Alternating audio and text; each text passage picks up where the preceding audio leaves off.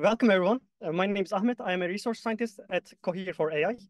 I'm really happy today that we have Mike Lewis with us for our Fireside Chat series. So let me briefly introduce Mike, then we will start.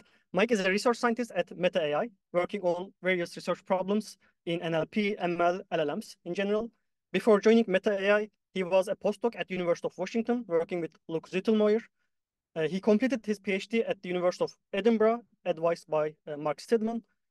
And before that, he has a master's degree from University of Oxford. He was co-authored many impactful work, such as Roberta, BART, retrieval augmented generation, KNN language models, and more recent works about LLMs. So I will try to touch all these points. But more importantly, feel free to drop any question in our QA. We will try to have some time for the questions. Yeah, welcome again, Mike. We were just chatting like one of your work during the PhD was really important for me because I was working kind of similar topics throughout my master. So yeah, we didn't met, but I feel like I know you for some time. Yeah, So well, thank you. yeah, so you actually studied in one of the two of the best universities in Europe in the world in general. But I would like to start with even before that, like how did you get interested in like I don't know computers, engineering, or maybe linguistics? How did you define your start for in this field in general? Ooh, I guess I got interested in computers quite young. I guess maybe when I was 8 or 9, we got a first computer in my house, which was a very exciting thing. It had came with a QBasic, which is a very old programming language, and I had a lot of fun just trying to learn how to hack on that and how to make little games, including like little text games, which I guess requires some like very primitive forms of I see. language understanding. And then, uh, Yeah. yeah, So actually, when I was looking your works, and I tried to think how you would start in the beginning, like was that more about like a computer and like programming and stuff, or you were also more interested in like a language, linguistics? How do you see that different things? yeah.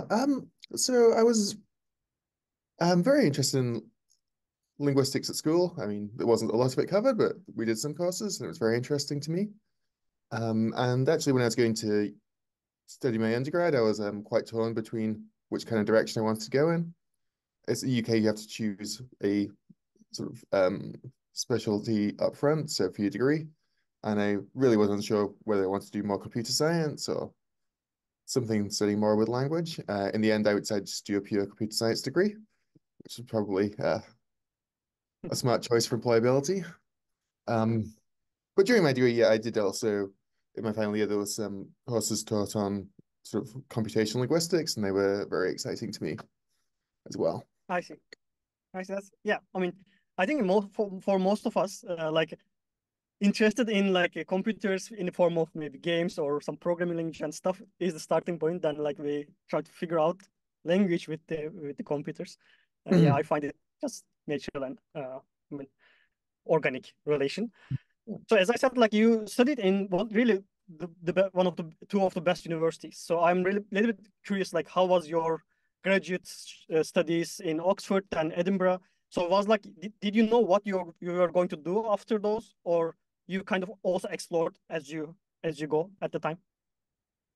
Yeah, so I still am very much exploring. It took me quite a long time to figure out what I really wanted to do. The master's I did in Oxford was kind of a more general computer science master's. It wasn't particular. Uh, when I started doing it, it wasn't specialized in AI or NLP, though I ended up doing a few courses on that, which were the most interesting ones to me. But actually, after I finished that, I decided to just actually take a software engineering job and nothing to do with AI, and spent a couple of years working there, where I got um, somewhat bored just writing code all day and like I don't know, fixing bugs and like writing stuff for a company I wasn't very excited about. And then at some point I got sufficiently bored and decided to apply for a PhD instead. And yeah, then I applied to exactly one program and went into University of Edinburgh to work with Mark Steedman. I see. Yeah, that's good to know because I mean, there is like this. Sometimes we get like lots of people get impression that like the like senior researchers like have lots of impactful work now, knew from the beginning what they were going to do, but probably this is not the case in most of the time, right? Yeah, I think not the case most of the time. I mean, certainly not for me. I guess it's harder to take the path I took these days. Obviously, AI is these days extremely competitive, and it seems people are applying for grad school with large numbers of papers before they even started grad school. Um, and I had zero papers when I applied to grad school. It would be harder to do that now. I mean, you do need to decide a bit younger what you need to do. Um, but certainly, yeah, back. So I started my PhD in 2010, and AI was definitely a real backwater then compared to how it is today. Yeah, yeah, exactly. That's true. So it's a little bit more stressful for the junior people, I Mhm. guess. But yeah. So I'm as I said, I'm really curious about your PhD work. I will come that point, but just like a kind of see complete your experience in like very broadly. So I see that you did a postdoc after the PhD. Mhm. So what was your like a decision process, like not going to industry but doing a bit more like a academic research in the university? Yeah, I mean, I guess I didn't really have a long-term plan when I decided to do a postdoc. I know again, like most people doing a postdoc would have a clear plan that it was setting them up for an academic job or something. For me, it was more just I really enjoyed my PhD research. Um, and then Luke Dettelmer offered me this position at University of Washington to carry on doing similar things, living in Seattle, and that sounded like a lot of fun. So it was a fairly easy decision for me to Mhm. go do that. You'll notice the theme here of me not really having a great plan at any point and just uh, being lucky with good opportunities I see. being That's available fair. to me. Yeah, yeah. But then you switched to industry, right? So uh, how did you decide to go into industry after that? Right, yeah. So I mean, I guess um, after a couple of years of postdoc, I've seen a bit of the academic world. Honestly, I was fairly sure by that point that the kind of pre-tenure faculty life in academia in the US was probably not for me. It would probably involve a lot of things I'd be less good at and would enjoy less. And also, I was lucky to be offered a job at Facebook AI Research, Mhm. where basically they were offering me the chance to research whatever I liked with very large amounts of resources. So that was very appealing, and it wasn't a very hard decision to decide to go that way. I see. I see. Yeah, I mean, definitely, especially when you look back from now to retrospectively, definitely now resources, and if you still can do research in such environment, I mean, it's very, very nice situation to Yeah. be in. Exactly. Mhm. Nice. So yeah, I mean the title of our chat will be about like is about LLM. So I will come there, but before this is I'm quite interested, like because in your PhD you actually worked something slightly bit different. I mean, I'm not sure Mm. slightly bit or yeah, it's kind of different because you worked on some sort of formal synthetic parsing in the form of categorical grammar with the formal semantics and combining with some distributional semantics, I guess, in general. So when you look back, how do you think how relevant what you did back then with now? Um, I mean, it was useful to study this. I mean, sorry. So for context here, yeah, I was working on uh, sort of what we called semantic parsing back then, which is essentially trying to map natural language onto logical forms that represented the meaning of the language. And back then, this was done through a combination of fairly basic machine learning and uh, sort of complex linguistic formalisms, using one particularly called CCG, which sort of define how you map between sort of syntax and semantics. Um, in terms of how relevant that is now, I mean, obviously the techniques we're using today are nothing like these. Um, and honestly, they work much, much better. And now we know how to do it. It's a lot easier to make these work. The old things we used to do were logical forms and things were very brittle, very hard to make them work. was lots of trickiness with, you took these beautiful linguistic theories, which had, if you read the textbooks, every example they have, like they can beautifully explain how language is working. Then when you try to apply it to real world language, which is much noisier and uh, looks quite different from what linguistic textbooks say, then these theories find it more challenging.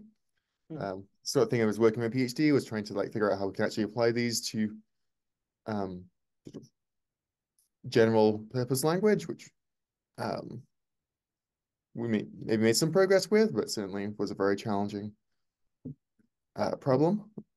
Um, and obviously these days we sidestep all these problems by just go with purely data-driven approaches and much less linguistics in general.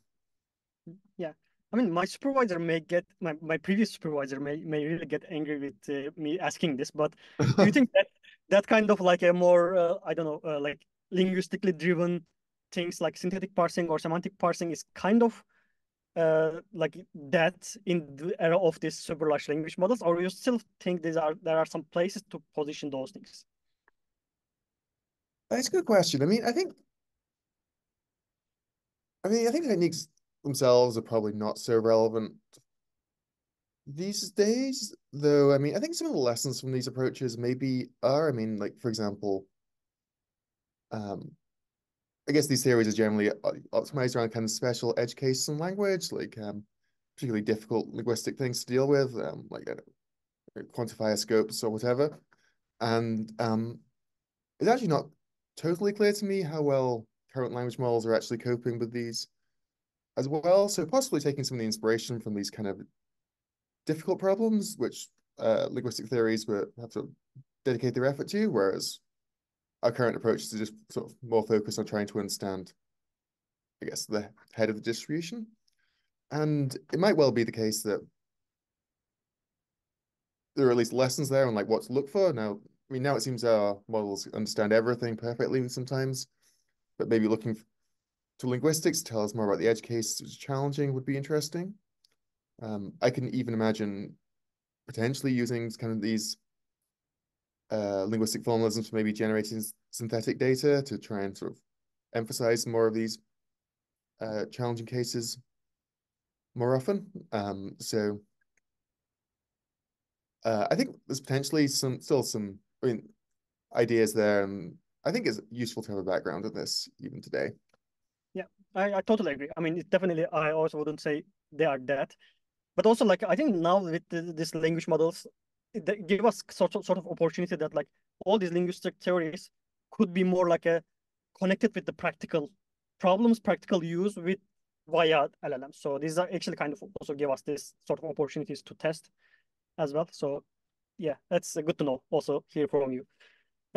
So you have lots of works about LLMs. So I will try to touch some of them. But from all this before, I think maybe it's not the starting point for you, but as I see from the publication, like Roberta and Bart papers is kind of maybe early works that you start to work on large. I mean, large is an ambiguous term, of course. But was that like a kind of starting point for you to like experiment with something pre-training, generative language models and stuff? Right, yeah. So I mean, I had done some work around sort of language modeling before, but I mean, before then, language modeling was kind of different in that we had these kind of academic data sets, like Wikitext or the Penn Tree Bank or something. And these data sets tend to be very small, but we'd all like to train on the same data and try to sort of get the best complexity or whatever. So I had to work on language modeling, but I guess there was this moment when BERT came out when suddenly it became clear that language modeling could be something different and more, and like we could.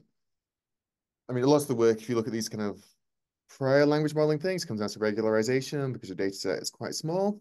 So there's all these like clever tricks developed to stop you overfitting. Um, for some reason, it just never occurred to most of us that we this wasn't a problem that necessarily was worth solving when you can just sort of get all this data and then suddenly regularization you don't have to care about because you just have essentially infinite data. And I guess Bert was maybe the first paper. There's some early things like Elmo maybe, but I think BERT was really the one that made everyone stop and realize that um, large-scale language modeling on as much data as you can get was very important. Yeah, and when we saw this, we immediately started trying to replicate it ourselves. And you know, it was maybe harder than you might expect for us these days. I mean, the paper is very clear on things, but there were no code bases for dealing with stuff at this kind of scale, so we had to write our own. I've had to learn all the difficulties that come with even moderate scale language modeling. I mean, these are only 400 million parameters or something, or 300, but still, um, when you haven't done it, there's no real like information online or tutorials on how to do this because like very few other groups have ever trained at this scale before. We found it difficult. But eventually, like after playing around with a few months, we were able to replicate the BERT results. And then Yinhan, the first author, kind of noticed that we just like replicated, but also just left them all training a bit longer. It kept on getting better. So we thought we'd just, leave it training even longer and just kept on getting better, which is kind of, I mean, these days that kind of observation is like totally obvious. Back then, it maybe wasn't so much. Um, it hadn't really been established before that these things just seem to keep on improving. So we basically took BERT, we streamlined the recipe a little bit, left the training as long as we could afford on all GPUs that we could get Meta to give us, and that became Roberta, and that was a very successful model. And yeah, around then also, I was curious about one limitation of BERT is it only is a kind of is an encoder only model, so it's great for classification tasks, but you can't really generate with it. So we I also led a project of trying to do a generative version, which we called BART. Um, so BART is just denoising sequence training. So you take some text, you know screw around with it somehow, and you try and reconstruct the original version. And yeah, it turned out this worked really remarkably well. And it's like kind of the first time. I mean, it's basically the first time in NLP I've seen like generation work in a really convincing way. You could like ask it to take moderately long news articles and summarize them, and summaries were just beautiful and showed what seems to be actual real understanding. And this is like the first kind of time I actually felt like seeing like real magic in NLP models, being able to interact with them. Of course, like other models like T5 came out around the same time, also showing similar types of things. Mm-hmm. I mean, it's a couple of things you said. It's quite interesting. Like training longer sounds super familiar for most of us, probably not, because I mean, it's one of the recipe that you train longer. It seems all these super large language models as well keep improving and improving. So there's something Yeah, nice. But sorry, but go ahead with that. yeah, I was gonna say. I mean, these days our recipe is quite simple, right? We just like take I don't know, as much data as we can, as big a models as we can, we train as long as we can, and we know it keeps getting better. Like, and because it's like so simple and sounds kind of appeals to our intuitions we have these days, it's like easy to forget that like this wasn't like obvious or intuitive at all Exactly. to hardly anybody. Um, Certainly 10 years ago, maybe less than that, and it just uh, yeah, it took a little while to figure these out and build these intuitions that we all now take Yeah, for yeah, granted. yeah. For actually, I was also curious, like for BART, because this is, as you said, like one of the first this generative pre-trained models, Mm. so to speak. So did you kind of had like some sort of maybe guess or a kind of educated guess, of course, in your case, these models may became something what we have today, because this is not anymore like academical oriented, something really shaping how we live. Um, it's a good question. I mean, broadly, no. I mean, broadly, I did not imagine anything like what we have today. What, 5 years ago when we were doing BART, 6 years ago or something. Yeah, I did not imagine this. I mean, I think there were some things we were trying which is similar. Like, it didn't make it into the paper, but I actually spent quite a while playing around with what we think of as prompting these days, so to try and make the model do things by sort of change the input to make it sort of solve tasks better. Um, the mistake I made was I didn't think to try this in context of few-shot learning. We were doing it in um, with supervised learning, so like you had less of an impact there, and I kind of concluded this doesn't really help. So I just yeah, I did not have the imagination to think that few-shot learning would be a thing. I applaud the OpenAI guys who conceived of this. I mean, back then, I mean, the whole world was, yeah, doing supervised learning was how you got good results for things. Um, Also, I mean, even if you told me few-shot learning was a thing, I'd be like, why does this even matter? I mean, surely it's not that hard to get 1,000 or 10,000 examples for any problem. Mm-hmm. If you actually care about why would you even bother doing it with few shots? So it shows how I, these ideas, which seem so clear and obvious now, plenty of them I did not think of. Yeah, I see, I see. But also, like, it's I find also quite like interesting this because we also kind of circulate time to time because back then it was like a supervised fine tuning was the biggest thing. Then fifth shot learning comes like kind of surprise, as you said, like, and it was fascinating, right? With only a couple of shots, model was able to doing stuff. But now I feel like we are also circulating back to paradigm of supervised fine tuning in a different form. Mhm. So that's, I mean, yeah, it's kind of new in some aspect, but also not super new in another aspect, actually. Right, yeah, yeah. I mean, a lot of the stuff, yeah. All of these ideas are still useful today. Yeah, yeah, we went few shot, now we're back to supervised, and there's RL coming on top. Um, in Exactly. in the end, there's not all that many ideas going around. They keep sort of the useful ones keep coming back in different forms, but Yeah, yeah, I totally agree with that.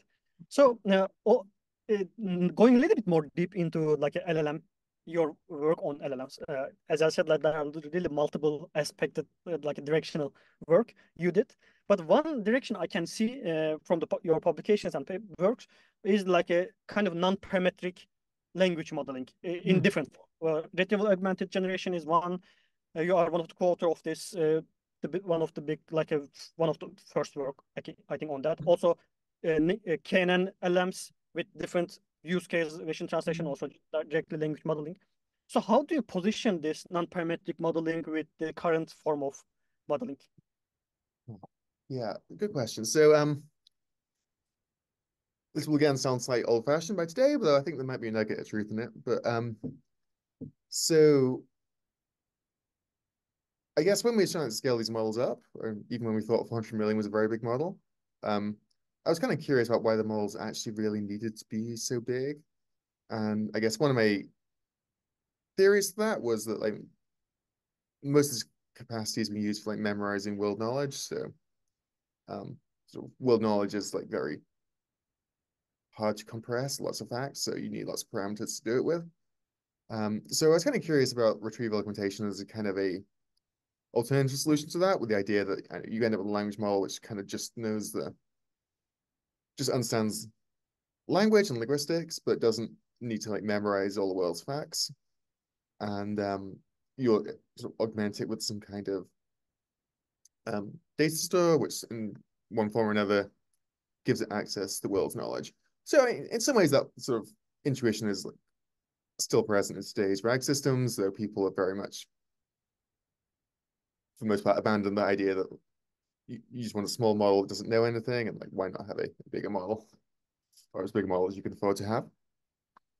So yeah, we tried this in a few different ways, and we tried this model called KNLM, which I think is still nearly state of the art on Wikitext, where basically um, you'd almost do the simplest possible thing, where you just run your transformer language model, then do nearest neighbor in word embedding space from the language model, and use that to augment your distribution, so you can have a look in the training set for similar context to the one where you're in now, and just copy the word over. Um, this actually works really remarkably well, considering you don't even need to train it.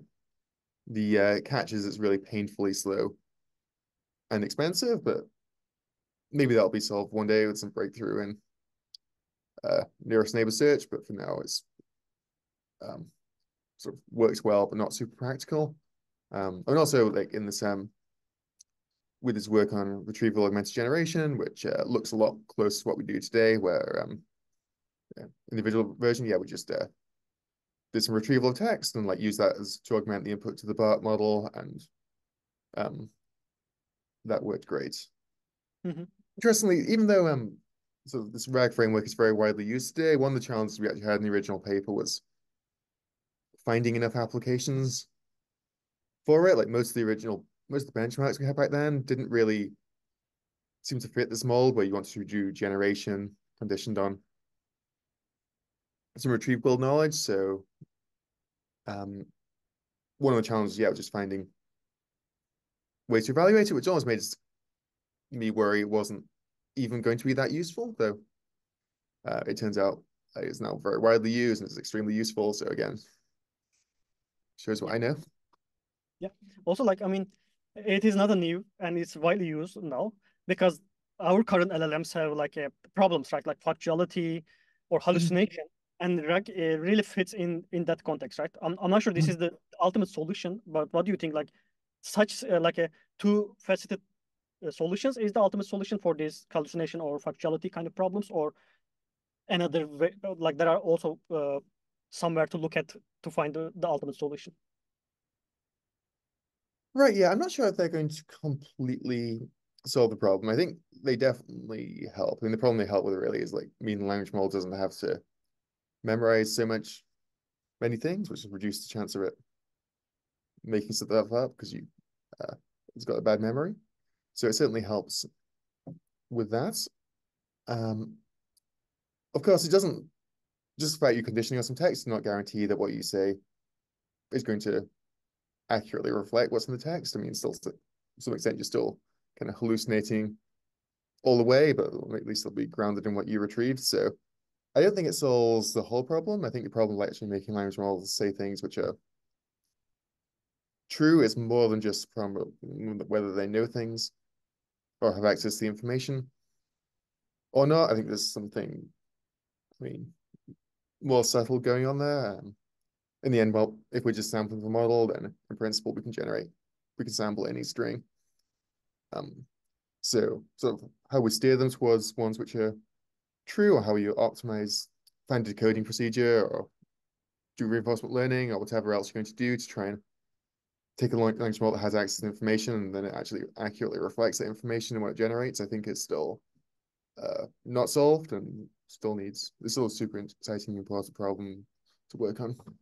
Yeah, yeah. Actually, now I would like to take one of the question because it's very fitting in this context. Lucy asked actually, she would like to hear what you think about Gemini's 1 million token context window. But I would like to extend a bit, like not only Gemini's 1 million, but like this long context work and what it means related to RAG. What do you think about that? Right, yeah. So firstly, like it's super exciting they did, so that's great work. That's very cool. I hope we can open source models can catch up to this soon. In terms of what it means for RAG, I mean, I think I haven't looked at this very closely. I see on Twitter some people are sort of pushing these things in opposition with each other, and I'm not really sure if that's the right way to frame it. I mean, at the very least, if you have a long context window, you can do RAG better. You can retrieve more, reduce the dependency on your retrieval model, getting the right thing by just retrieving more things and throw it all in the context window and let the model reason over more stuff. That seems uh, great to me. And maybe we're in a world where like rather than RAG just retrieving like small chunks of text, we can go to if you get a question, you can like retrieve every archive paper published on the subject, put them all in your context window and reason over those. So I think um, it's great for RAG. We should like let's just do more ambitious things on top of RAG. So that's great. Mhm. Yeah, yeah. I mean, Lucy, if anything comes up more, please put in the QA.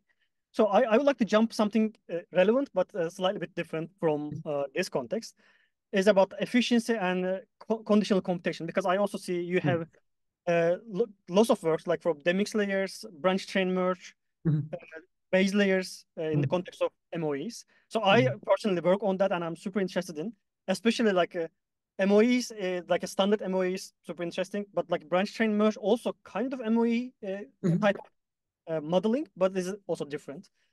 So first of all, maybe I can start with uh, especially like with the mixtral is, I mean, MOE is not new, but there is a huge interest now because of Mhm. different things. So do you think this is really interesting or one of the way to go as well, or how do you see this interest around MOEs? Yeah, yeah. So yeah, suddenly seems MOE is fashionable again. So I mean, MOE is very exciting, very interesting. I think, I mean, since the original Transformer came out, what, 2017, we've had really very, very few changes which actually show really promising improvements over the Transformer from an architecture point of view. And MOE is definitely one of that very select set of changes, which seems like it really has the scope to be a step change improvement on top of language models, oh, transformers. So I guess the last time MOE was fashionable was what, 2019, 2020, when there was kind of a flurry of techniques coming out, like the switch model and the G-shard model and base layers and a whole bunch of other things. And yeah, we were all very excited because, we could actually convincingly beat baseline transformers. But then I think there's an experience which quite a few different research groups had when they tried to sort of scale these up to foundation models scale, and it turned out to be a lot harder to do than we'd expected. I know of a few efforts here, some of which I was involved in, which aren't most of them not public because the models ended up not being good enough. People didn't end up publishing them, but um, yeah, there were definitely a lot of smart people trying to scale these models up, and um, in the end, there wasn't a lot that was really convincing that actually did come out there, and for the most part, people in the end concluded it who were trying it then concluded it wasn't worth it. The kinds of problems you have are things like these models are significantly less stable to train. Model training used to be uh, very unstable in general, and we'd had all those kinds of issues with models diverging, and training even big dense models was quite painful a few years ago. It's a lot easier now with new techniques. Um, and adding in the MOE made things a lot worse than that hand. So, I mean, you could in the end just have a bigger dense model or a smaller MOE model, and generally the bigger dense model did fine. Um, there's getting all kinds of infrastructure complications with doing MOEs. A lot of the infrastructure's improved since then, but it's hard to do. But in the end, after a few attempts, I think it's fair to say the at least consensus of people I talked to was MOE wasn't worth it at scale. Um, that consensus I think has changed quite a bit in the last few months, whereas in the Gemini 1.5 and Mixtral are showing very nice results with MOE models, so that's certainly quite exciting. Yeah. So I think this is a great time to revisit this and sort of see if these assumptions we made a few years ago or conclusions we made a few years ago are still hold, or if these models are worth investing in more. Hmm. Yeah, that definitely makes sense because like really this training stability issue was one of the kind of making troublesome training like super large MOEs. But actually, I would like to touch something that's also slightly different than the stability. Like in the MOEs, although they are like kind of modular because you have multiple experts, but in my opinion, like the main idea when you start like for the standard MOEs, like uh, have efficiency because like with the super large model you can actually dispatch the computation load on multiple experts, right, rather than having separate specialized experts. But in the framework that you kind of started with, like branch train merge, then uh, cluster branch train merge, these are slightly bit different because specialization is a bit more on the front rather than dispatch. Right, yeah. So I guess branch train merge was kind of a response to these earlier problems with the MOE models. So in a typical MOE model, essentially every couple of layers you have you learn a routing function online, which learns how to send different tokens to different parameters, and then you sort of try and optimize this jointly, and it's kind of hairy because you can't really get a proper gradient through your router without losing efficiency. So you have to do some approximation and maybe this causes instability. So branch train merge was a different approach where we're basically just trying to come up with actually the simplest formulation of MOE we could and see how that works. So in that approach, essentially all we do is you um, take your corpus, you divide it up into sort of coherent domains somehow. So the simplest way to do that is just you based on your data sources, you divide it up. So maybe you have like a news domain, a Wikipedia domain, or um, a code domain or something. And then you essentially, maybe you train a language model like normal on all the domains for a while, but then you, at some point, you branch the model and just continue training different versions of the model on different domains. And that kind of captures some of the main advantages of MOE models that you get a bigger effective model because it's you get sparsity. So without increasing your compute, you can uh, effectively have more parameters because they're not tied across different domains. And so you get the sort of maybe the big selling point of MOE is that. And you also avoid a lot of the pain here because you're not actually having to uh, learn routing functions, which is hard and potentially contributes to instability. In the end, you're actually just training a bunch of dense models, which we know how to do well. And that makes it actually a pretty pain-free way to do MOE. So, I mean, there's obviously trade-offs here compared to the more standard approach to MOE. I mean, in that, for example, this approach requires you to essentially tie your choice of expert over the whole sequence and actually over every layer. Whereas conventional MOEs let you sort of choose uh, a different expert for every token and for every layer. So it's a lot less expressive in the sense that like the normal MOE can express the branch train merge formulation, but not vice versa. But I think it's still not obvious to me if you actually really need this expressivity and like if it's actually buying you enough to justify the additional pain there. I think like I don't want to like sell branch train merge too much. I mean, we haven't like the jury's still out on which way is the right way to go here, but I think this is a promising way to investigate, which like hopefully gets you the big advantage of MOE without the major pain points of MOE. Yeah. I mean, I also, I mean, it's not about like a really putting more front, but I feel like this has a really big promise with this kind of framework, and I don't see much of a reason why not like really scaling even a larger scale, and with a different maybe modification and stuff, it would be really working well because I mean MOEs now also works well. Pretty. Yeah. I guess another thing I say is like I mean like these days as well, like when we released Llama 2, there's like dozens or hundreds of models which train on top of Llama 2, where people essentially take it for their own domain, like medicine or biology or whatever they're excited about, and they sort of fine-tune the model on that, and it gets a lot better on that domain. So people are actually naturally kind of doing this kind of thing anyway, where you can let the model like sort of dedicate its full capacity to some particular domain.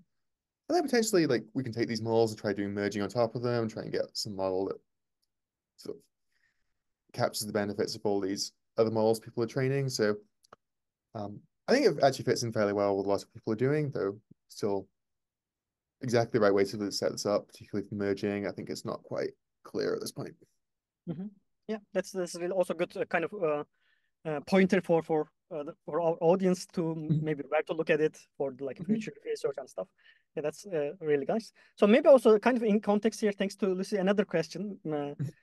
In relation to size of the training dataset and models, do you think that the compute is problematic at this point related to scalability and at the heart of that semiconductor chips production?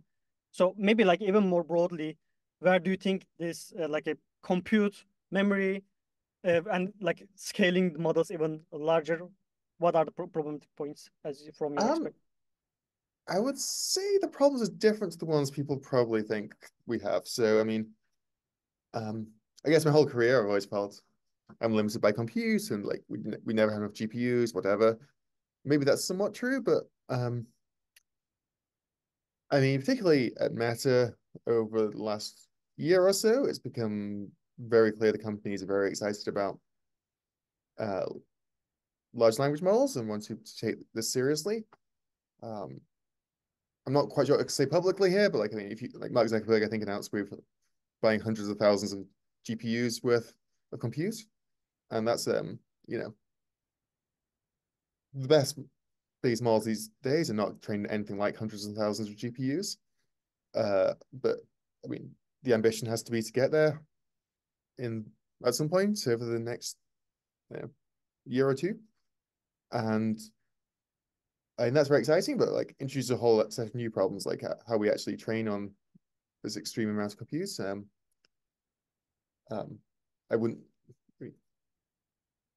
I'm not sure anyone's really trained that scale before. It's not clear how to do it, how to make it scale efficiently.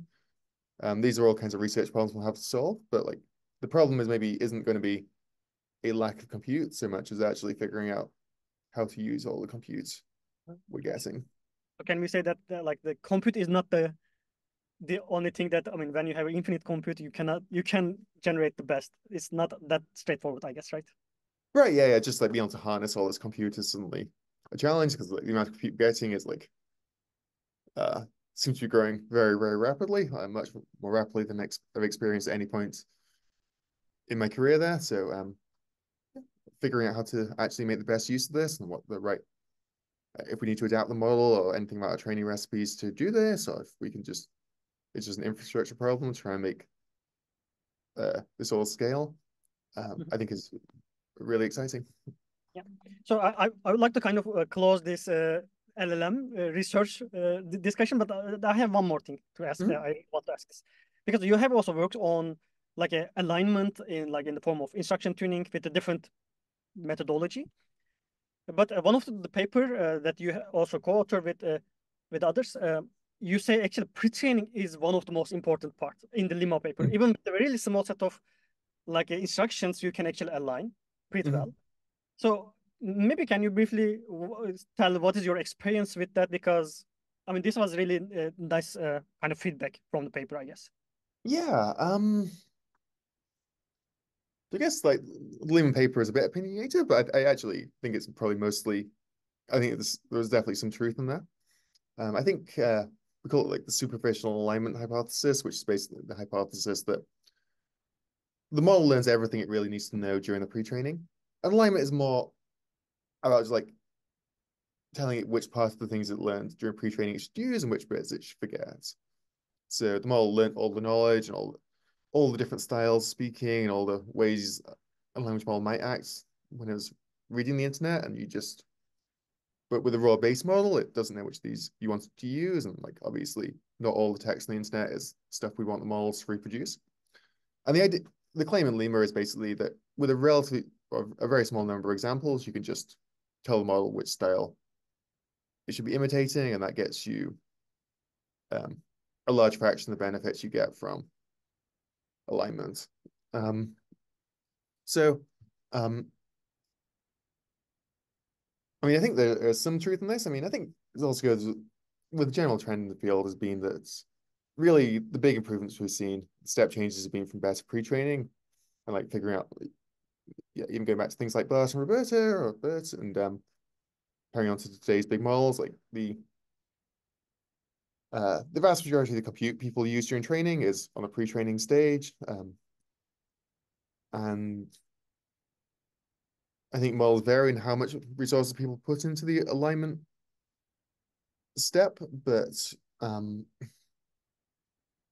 I mean, for example, I generally don't think we should be trying to teach the models new knowledge during fine tuning very much, just because the amount of data they see during fine tuning, even with like large SFT data sets, is still really negligible compared to what they see during I pre-training. So to some extent, I think you kind of have to rely on the model having it learns what it needs to know during pre-training, and alignment is close to being kind of a stylistic thing where you just teach it to like act like a helpful chat thing that's honest rather than just sampling random internet text like it would do by default. I see. I see. I mean, can we say like in the pre-training maybe it's even if not like a constraint, but like it's kind of like the pool that what model can do with maybe like a fine tuning, regardless of the data size, probably still you are limited in that pool, right? Rather than like really teaching something completely new. Right. Yeah. Yeah. I think that's probably true. I mean, obviously, there's limits to this. I mean, if you're going to take trillions of tokens GPT-4 output or something and like fine tune a small model, that probably is probably going to be quite good at replicating that kind of style. But like in the sort of normal assumption where your pre-training compute is several orders of magnitude bigger than your fine-tuning compute, I think you have to rely on the pre-training doing all the heavy lifting Mhm. here and fine-tuning being kind of Jan has a metaphor about doing like the icing on the cake, where the pre-training is the cake. Nice, thanks for like the also the kind of explaining the message there. Now I want to jump maybe like a couple minutes, five or so, more interesting part because these are also like me and also our audience probably kind of interested. Uh, Something that I saw, you have lots of works. I mean, probably at the same time. So how do you manage your time? Like how do you work on multiple projects at the same time? This is something I mean Ooh. really nice to know. Yeah, I guess yeah, so in my current life I'm actually not doing so much of that. I'm currently actually quite focused on the pre-training for Llama 3. So I'm actually doing the amount of publishing this year is likely to be dramatically less than previous years, but hopefully it'll be worth it. But yeah, in previous years, how did I do this? I mean, I don't know. Honestly, the main thing is being incredibly fortunate of having lots of smart people to collaborate with. I'm very lucky to be in the environment I was in and uh, Facebook AI research, where we have lots of brilliant scientists and engineers who were all trying to publish papers and as well um, worked a lot with students at University of Washington who were sort of affiliated with FAIR and also had interns as well. So there's many, many potential collaborators, which was great. Um, so I guess it's kind of a skill which I learned over time, which took me time to do, where you spend all day sitting in meetings with smart people, and you kind of every 30 minutes you bounce around to a new smart person, and you kind of sort of context switch to the problem they're worrying about, and they've been stuck on something all week, and they expect you to just remember what they're doing and figure out how to solve it in 30 minutes, then jump on to the next meeting. So um, I don't know, it took me a while to learn how to do this, but it's a skill you can practice. Um,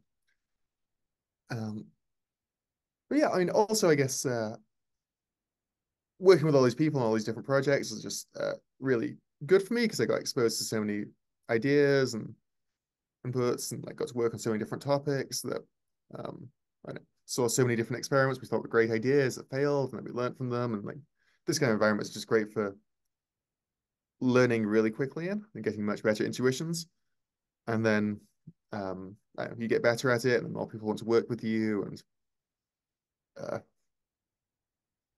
yeah, I mean if you're lucky enough to be in this kind of environment, it's a really Yeah, great I place think to be.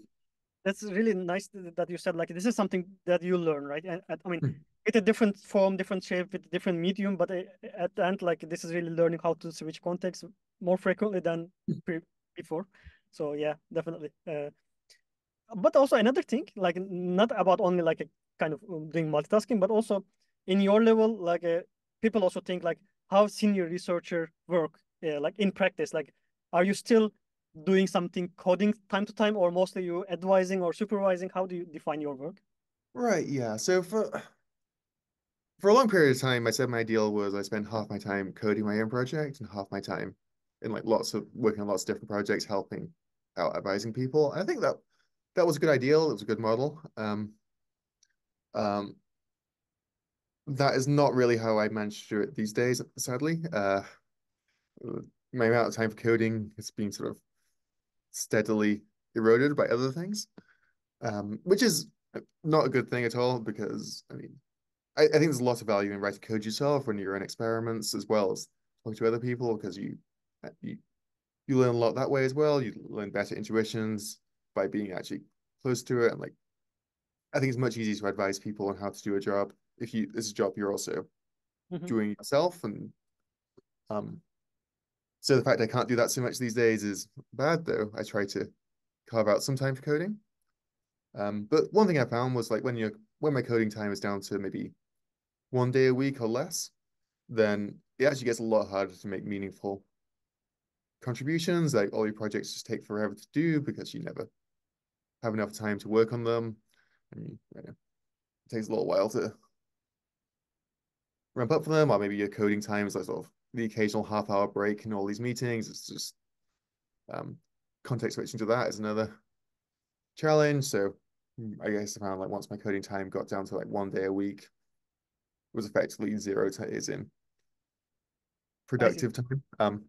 So yeah, I recommend everybody fights hard to avoid this happening and stays coding as long as they can. I would, yeah, right now I have a little time for coding. I really want to try and correct that.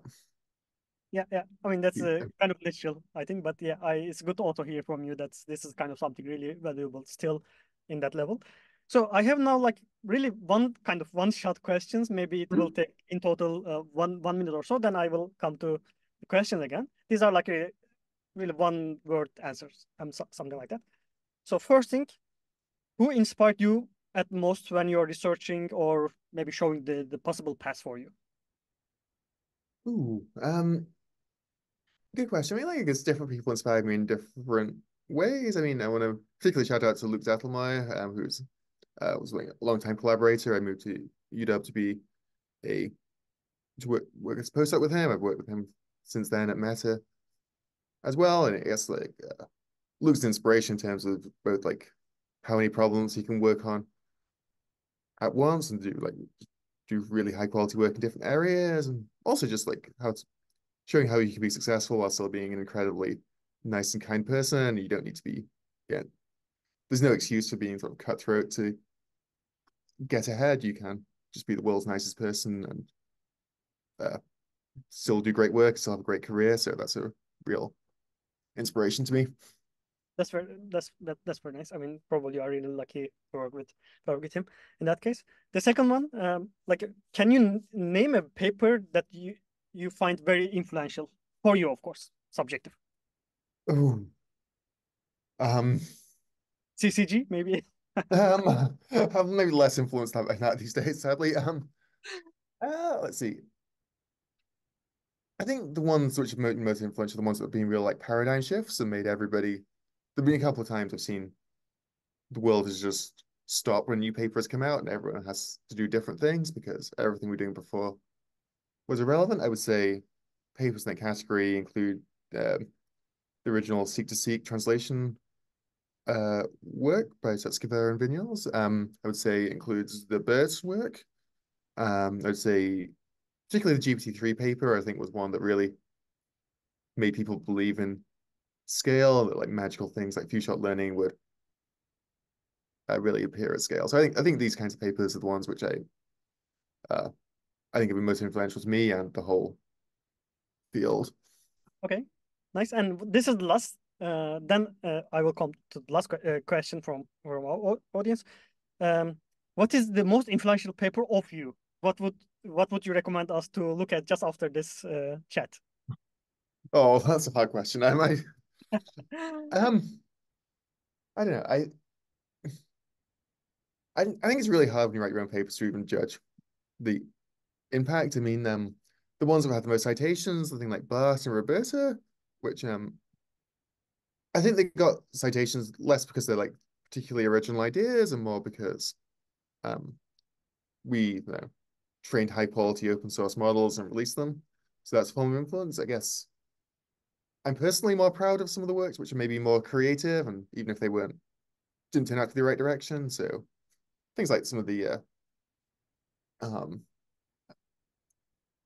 let's see, work like the KNLM I'm proud of, like my original negotiation paper and deal or no deal. I think I'm proud of, and that had a lot of ideas which I think are still relevant.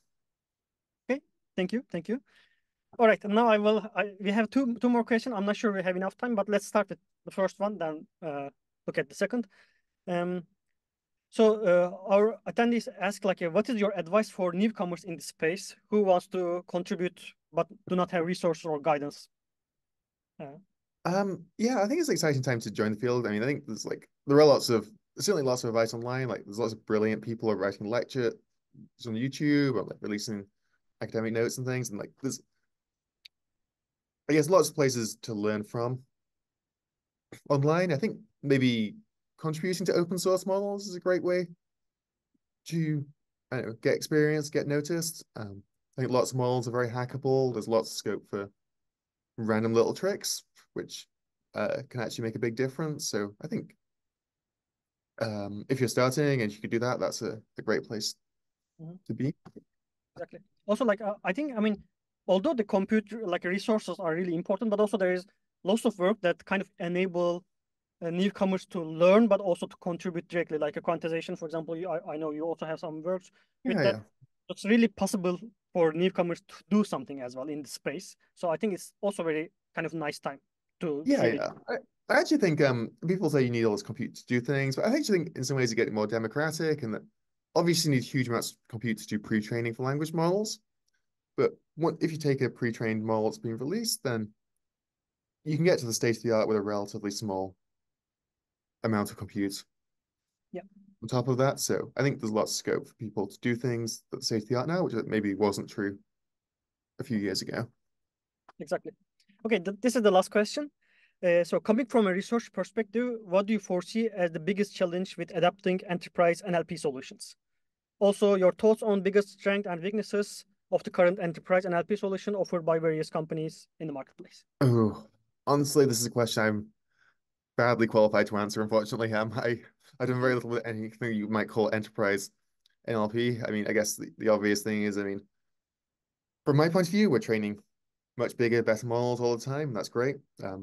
I think actually doing inference with these models efficiently is going to um, become more and more of a challenge for people to actually use state-of-the-art models in realistic settings. So maybe that's the big challenge there.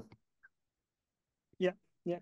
But challenge, but also some sort of like an open problem here, also in the research, right? Because now we have like super huge language models, how like, and they are really applicable in the practical situation, enterprise like a world, but also like in our normal life, so to speak.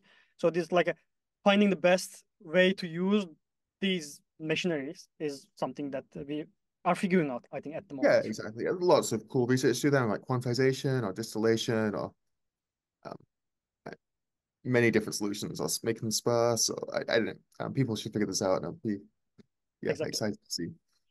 Thanks, Mike. I mean, it was really nice chatting with you. Thanks for having, I mean, accepting our invitation, but also for the really enjoyable chat. Of course, yeah. Thank you so much for inviting me. It was lots of fun. Yeah. Thanks everyone for joining as well. See you in the next chat. Bye bye.